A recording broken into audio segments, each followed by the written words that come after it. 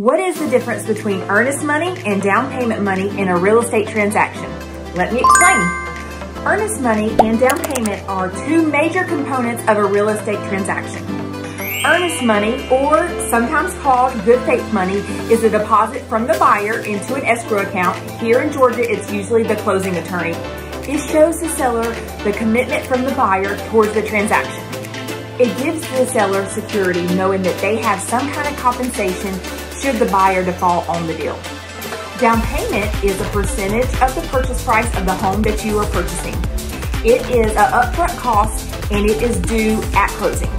Down payments can range from 3 to 20% depending on the type of loan you are getting. There you have it, the difference between down payment and earnest money in a real estate transaction.